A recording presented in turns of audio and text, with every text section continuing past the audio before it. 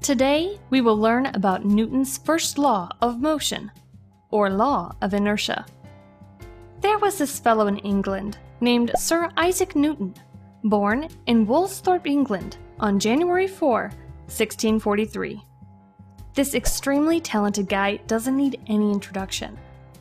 While working, he came up with the three basic ideas that are applied to the physics of most motion, excluding modern physics. The ideas have been verified and tested so many times over the last years that people now call them Newton's laws of motion. Let's learn about Newton's first law of motion.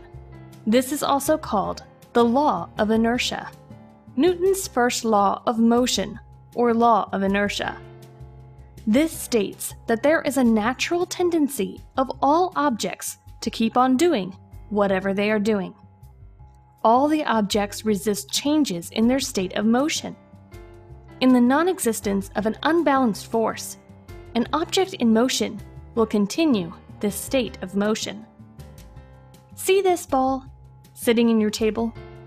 It is not moving, meaning it's in the same position. When you push it with a finger, it starts rolling. Ah, see, it's not stopping. Oh, this book came in its way. It will stop now.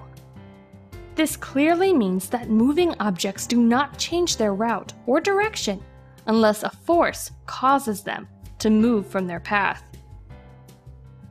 Let's take one more example. Imagine you're in space and you kicked a ball. It will keep moving forever and forever because there is no force or blockage to stop this. Come on now. Let's try to move this large couch. It's not moving.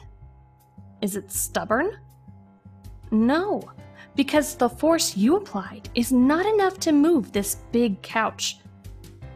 But you can move this chair easily, because the effort you are putting is enough to move this.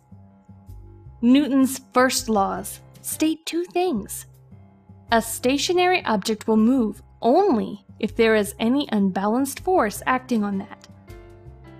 A moving object will change direction or speed only if there is any unbalanced force acting on that. Now, you understand Newton's first law, or law of inertia. Hope you like this video. Stay tuned for the next one.